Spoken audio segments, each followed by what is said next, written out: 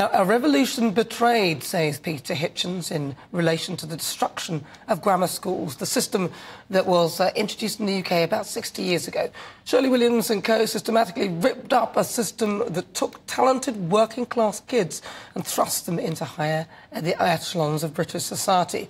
I wonder why the likes of journalism, the arts and politics are dominated by cut-glass accents, much more so than they were a few generations ago. Well, we've got William Clouston, leader of the SDP, and fresh from an interview with Mr Hitchens in the studio to discuss just that. William, you're not in the studio, I lied, but it's good to talk to you. William, what's happened to our education system over the last few decades? Reforms that were meant to sort of reduce inequality have actually done exactly the opposite, haven't they? Yeah, I think Peter Hitchens is largely right. It's a very good book, by the way, worth buying and reading. And not for the first time he's right about an important issue. Yeah, I mean, basically the grammar schools were revolutionary. They created excellent schools. They were available to children on merit, which was key. And basically they caused competition at the top. They effectively created a new class. There was nothing that scared an old Harrovian or an old Etonian at Oxford or Cambridge in the 50s or 60s than a very clever grammar school boy, and it often was a grammar school boy, not a girl. But it was a revolution that didn't last very long. It was basically 20 years, 1945 to 1965, and in 65 they stopped the system. I mean, there were a lot of problems with it. I mean, there weren't enough grammar schools for a start. They were patchy and unevenly spread throughout the country. And people did object to early selection. It's not really a question. I mean, it's interesting, the question of selection, because no one objects to selection in principle, really, because you have it at 16 and 18. After all, you get selected to go to university. The problem was early selection in many people's eyes.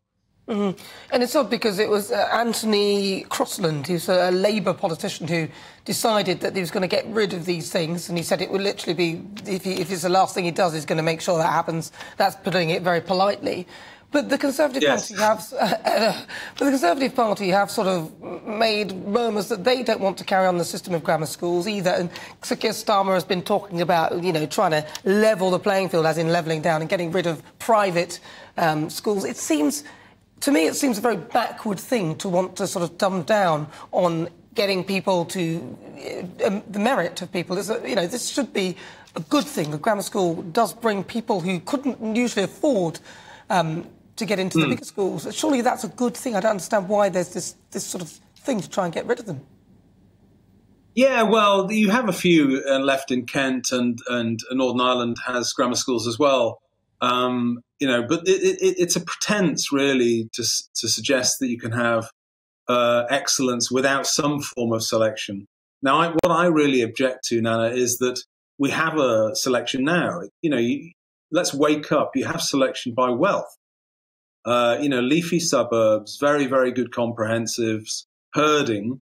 And there's nothing in the universe as sharp as the elbows of middle-class parents that want good education for their kids, and they're right to, but don't pretend. Let's not pretend that we have a sort of free access system that makes the most of all the talents. We really don't. 80% of the comprehensives in this country send virtually no one to Oxbridge. So what we've replaced a system of grammar schools which were, obvious in their selection by merit. We've replaced that with selection by wealth via house prices, which is slightly dishonest, I think. I don't believe.